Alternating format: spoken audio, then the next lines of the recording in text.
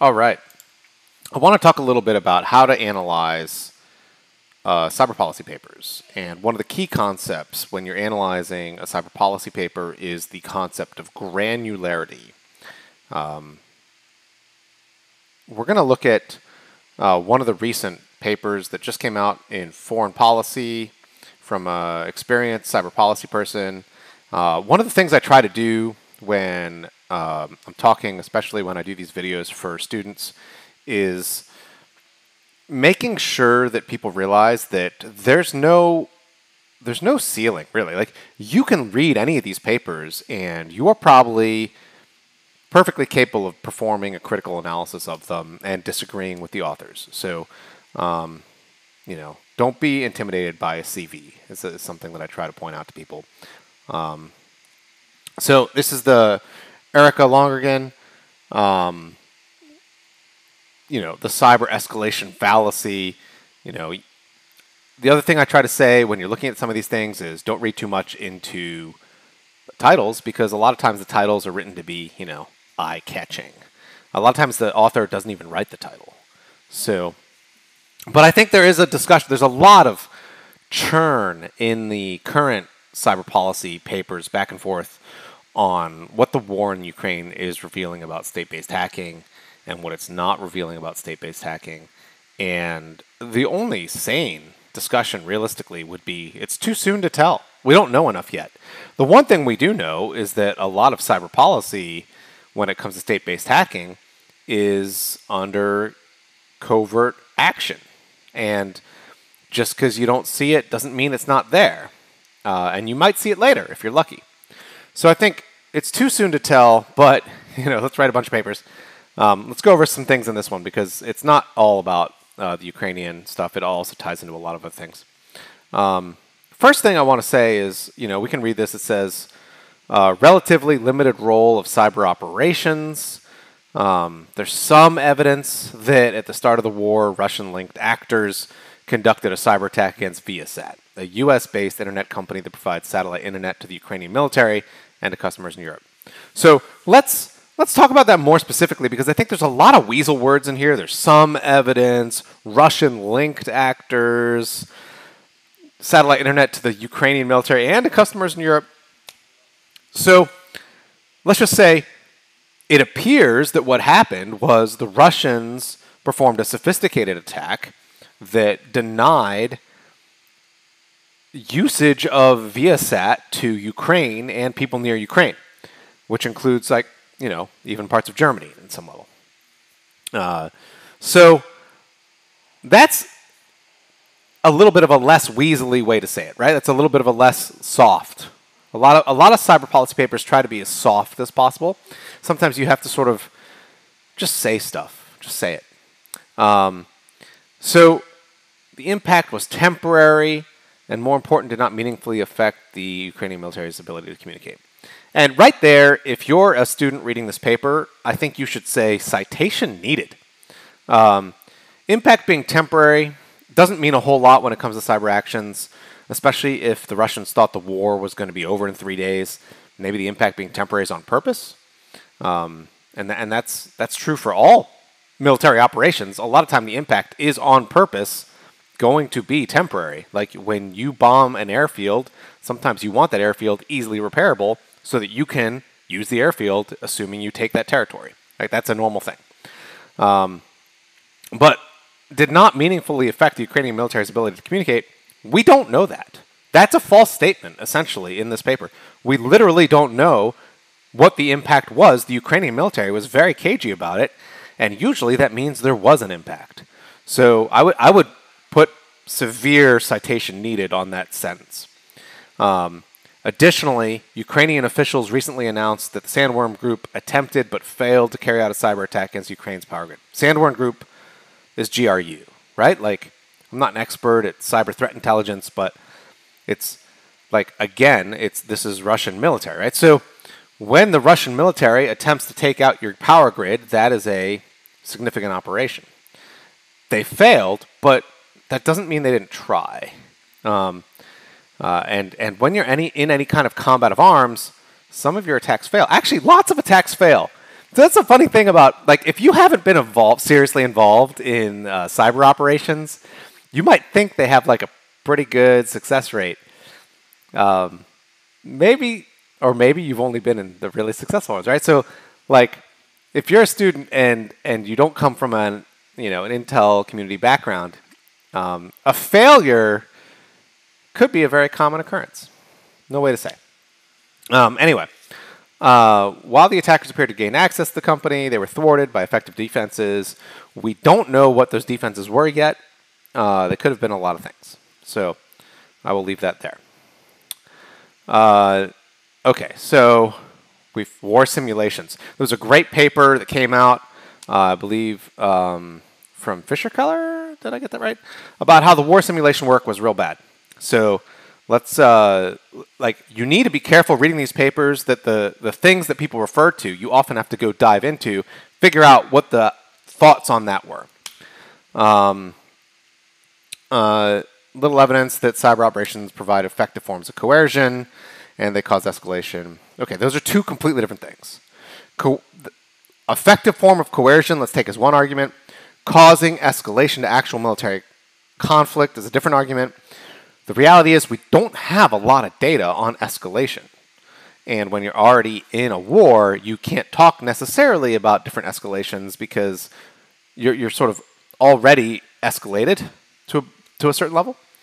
Anyway, so much harder to use against targets of strategic significance or to achieve outcomes with decisive impacts, either on the battlefield or during crises short of war.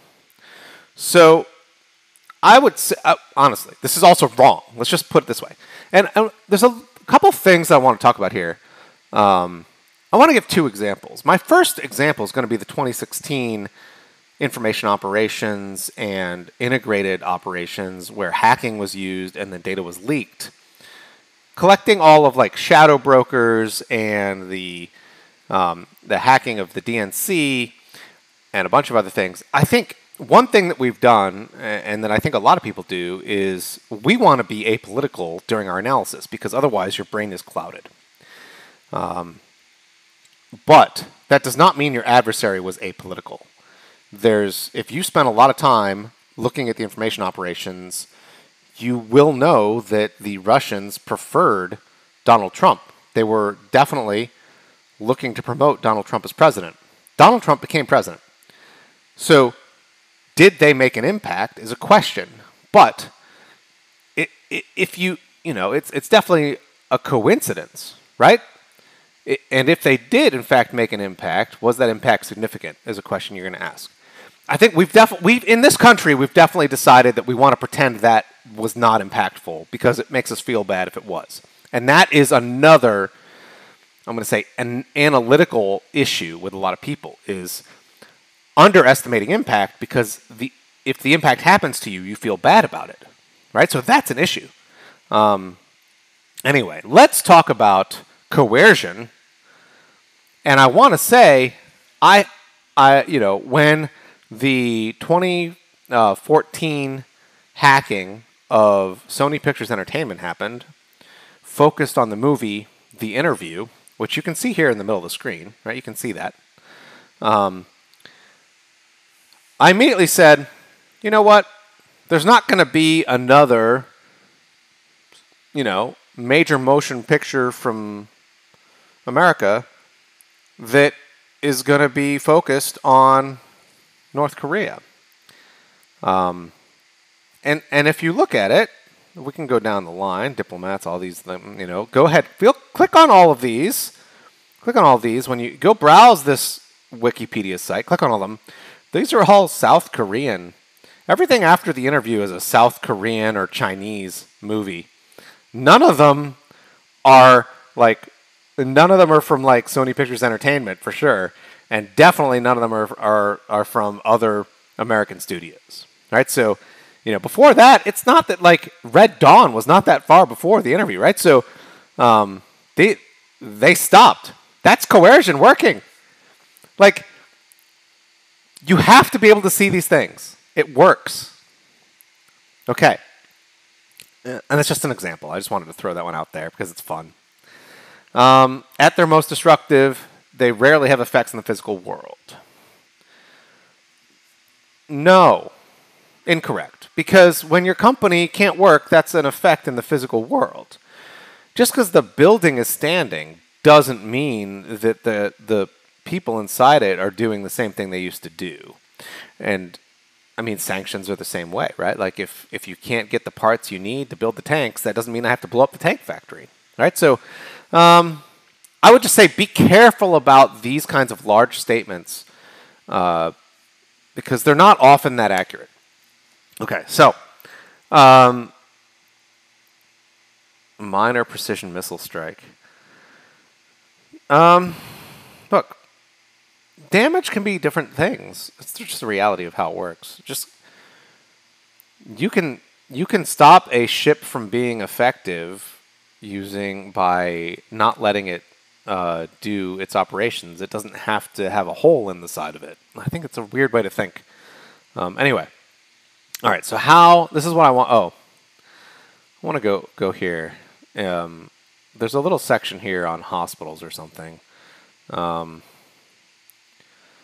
All right, so we're going to, oh, here we go, hospitals right here. Hospitals and utility grids. Cyber power is hard to use. All right, let's talk about death. Let's talk about death. This goes back to granularity. How do you measure deaths per hospital per attack, right? So a granular way to say would be like, I have one attack and it resulted in X deaths, right? But can I kill half of a person? And the answer is, yeah, you kind of can. You can kill a percentage of a person. If I told you that by messing with navigation systems, I could kill, on average, on a day, 30% more people on a highway, you'd say, oh my God, right? Like, that is bad. That is an act of war. But this is literally true when it comes to hospitals, right? If you take down their information systems, the mortality rates skyrocket. So what is that? Like, yeah, I can't directly point to this death is caused because this MRI machine lasered his brain, but I can say 30% more of you are dead, right? Like on average, right? So there's a lot of features in the world that operate on average, right? Like gravity operates on average. Heat operates on average. There's a lot of things that are not like literally a particle hitting your eyeball. So we need to sort of get over this idea that everything is going to be on a like one-to-one basis, right? So that's the first concept of granularity I want to talk about. All right, we're going to get deeper into granularity.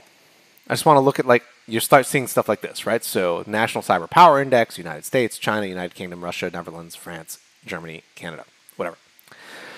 I don't want to pick on the spell for paper too much, but let's talk about what the granularity is there. Because the granularity, as is the default granularity for almost all analytics, is per country, right? We're going per country. But why would you separate the United Kingdom from the United States and Canada and Australia in any chart on cyber power? Because they share a large part of their cyber power. They're linked economically. They're linked via the intelligence organizations. They're linked via a lot of different things, right? So it just makes no sense to separate them. The only discernible way to put that chart together would have been by alliance, right? So I want people to think when you first read these papers, are we at the right level of granularity? Should we be looking at an alliance? Should we be looking at a country? Should we be looking at a difference between the IC and the DoD and the law enforcement inside any particular country? Should we be looking per agency? Should this analytical technique have, whatever it is, be done per team, per small teams in those agencies, right? Because many agencies contain different teams, right? If I was doing DHS and I was figuring out analytical technique, like let's say I wanted to figure out who was pro-crypto versus anti-crypto, right? Like, I can't look at DHS because within DHS I have multiple different subgroups, and some of those are pro-crypto and some of those are anti-crypto, right? Like, that can make a big difference when you're writing a policy paper, and most people choose whichever granularity gives them whatever result they want, right? So this is, again, it's a way of pushing, bad analysis right down your throat. So if you're a student, I want you to look for that. And again, maybe you should be looking per person. If I'm looking over time at cyber capabilities, maybe I should be looking literally at people and where they travel and how that works. And maybe that's how much data I need to do the analytics properly. And so what I'd like to say is, like, obviously, as you go down the list, you get less data, right? Like, if I look at cyber operations in a big alliance, they're going to be more points of data than per country, per agency, per team. I'm going to have so this is the other issue, right? Like, so if I go down, I have less data. If I go up, I have more data, but the data is all mixed up. So that's it. That is a key part of the analytics. When you're reading these papers, you have to make sure that you have to be critical. You have to say, they didn't get it right. What are they missing? That is how you beat people with a ton of years in this field, is you have better analytical technique. And what I want to ask you, again, is can you do sub-pixel resolution? Can you get below a human in terms of, like, a human is basically the pixel on this set. Can I go to sub-pixel, right? Like, can I say, actually, the head of the FBI is like, they're kind of anti-crypto, but they're really kind of, when they leave the FBI, they're mysteriously always very pro-crypto. That's very weird. It's almost like they have multiple opinions at the same time, right? So that is something you want to start looking at if you're trying to do predictive analysis, right? And the goal of a lot of these papers should be to build a model that allows you to do predictive analysis. I want to say, did I get this right? We're going to talk about that in the next section. So here's what's missing from a lot of papers. And I want you to read papers and say, is this in fact something that is missing from the papers that I'm reading?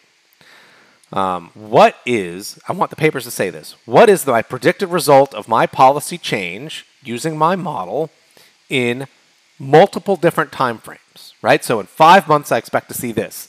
In 5 years, I expect to see this. In 15 years, I expect to see this. Probably in 1 year, I expect to see something too, right? So I want to have multiple different granularities of prediction. And that way I can say, well, did I get lucky? Right? So if I predicted the right result at 15 years, but every year up to that I got it wrong, I probably got lucky. Right? Like something happened and I happened to be right in 15 years, but I wasn't right the rest of the time. Right? So, but if on the other hand, I'm getting things right in 5 months and 5 years, and then all of a sudden other things happened, maybe I'm, there's a cone of predictive effect, right? So you'll see this for people like proposing policies all the time, is they don't want to predict anything, right? Like, what is the predicted effect of that new law where for 30 months anyone with a clearance can't work for a company that has any outside government funding? We just learned that Twitter is funded by Saudi Arabia, so you couldn't do security work for Twitter. Okay, well, maybe I want to work for a game industry. Oh, wait, but the game industries are all funded by China. Oh, so you can't work in the game industry. You can't work for Twitter. Can you work for other major firms? Oh, it turns out no, right? Like, so would you even know? Like, all of these things, like, what is the predicted effect of that law? Well, the predicted effect over 5 months is a lot of paperwork for a lot of people. Over 5 years, I'd say we'd probably see harder recruitment in the IC. It'd probably be more difficult, meaning we're going to have to pay more for the same amount of talent. And that includes contractors, because the contractors used to be a way to pay more. But now I would say contracting rates are going to have to go up because the people in them are probably going to want 30 months of severance, right? Like, are we going to start seeing? So now I say, oh, wait, if I start seeing, like, national security companies start providing severance to people to account for that 30 months, that would be interesting. That would certainly be an interesting predictive effect, right? So, and in 15 years, it's a little far out. I would say, let's predict, people not taking jobs. It'll be harder to get, so we won't solve our talent problem, right? So that's a larger statement, and obviously it's a gimme. Anyway, so cyber statecraft. Let's talk about it. NSO Group is like, it's like for a while everybody was collecting Beanie Babies. It's like it became a big focus of attention, and then it went away. And I think the same thing's going to happen here, because there's now there's Bitcoin. So instead of Beanie Babies, we collect Bitcoins, which are even sillier somehow. Like, I don't know if it was possible to be sillier than collecting Beanie Babies, but I think Bitcoin is sillier and equally viable. But it's cool, right? Like, whatever. entertains you, that's great. So the European Commission officials were targeted using NSO Group's Pegasus spyware. That's cool. How are we going to handle that? So you get a bunch of policy papers, like a whole churn of them, right? Everyone typing away on the little policy papers. We sanction NSO Group, put them on the entity list, actually. NSO Group fails. So here's what I'm predicting. NSO Group fails. No more iPhone remotes for our adversaries. And what you'll see proponents say is that we sent a message and we've deterred this kind of company from forming, right? So now I will say there's no more companies that form of NSO Group style. So I'm starting to make predictions, right? So if you're writing a policy paper and you're proposing this as your idea, what you're trying to say is NSO Group will fail. Our adversaries will have less capability. In 5 years, our adversaries will have less capability on iPhone than they do now.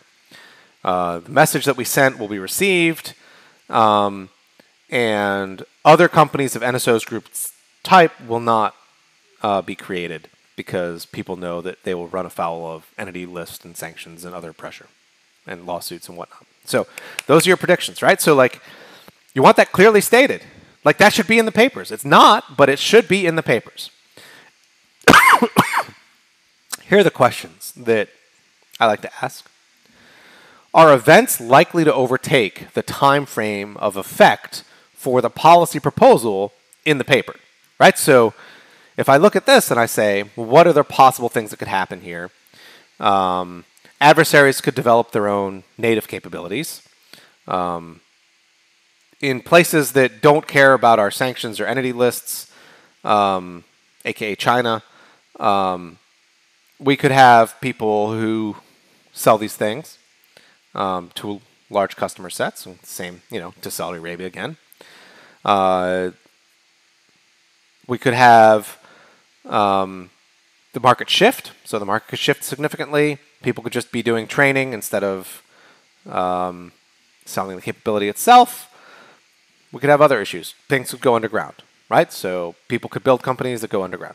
So those are all things that could happen. We could start putting timeframes on them, see if we can predict it, see if we can put likelihoods on these things. That's kind of what you want. You want like almost like a likelihood, almost like a Gantt chart for your policy actions. And one thing I will point out is messages. People like to talk about deterrence as if messages are in some sort of distributed computing platform and they're getting passed back and forth over some sort of reliable framework. And if you've worked in distributed computing, you know that's not the case. But also, I don't think we're communicating with the communities. And I think like the most communication you get is out of an indictment. But even that, like if when you do an entity list or a sanction effort, like who is the person who is broadcasting what happened and why and following up on it and communicating to everybody what the issue is? Nobody, right? So, and we rely on this concept of sort of strategic ambiguity because we're like, we don't want to tell people where red lines are because then they always walk up right up to the red lines. But sometimes you want to tell, like if you have kids, sometimes you got to give them a red line, right? Like, that's how that works. Communication is part of any relationship, whether it be adversarial or not. And if you're not doing communication, you are not doing deterrence. You are doing wacky actions, right? Like you are confusing. It's like you have a cat, and every so often you spank it, and that cat is like, "Why are you hitting me, man?" Like it doesn't know what you're doing, right? Like because you're not communicating. The cats don't speak English. So, anyway. I read an article recently about how cats think, and it was fascinating. So this is the thing, though. Are hackers cats? Well, they're closer to cats than they are to cyber policy experts. So they're probably not paying attention to your very vague messages that you think you are sending. And I would like to say, like, these are real issues, right? Like this is what's happening. Like the depth that you're doing in your classrooms is no different from the depth that happens all the way up the chain. Just with more information. Make sure you're doing the policy and analytics correctly. make sure that you have the granularity in your head. How granular is this argument? Are we talking countries? Are we talking groups within countries? What are we talking about? Make sure timeframes are right. So that's the concept I wanted to go over today. Thank you so much for listening. Good luck with your papers. Please send me your thoughts.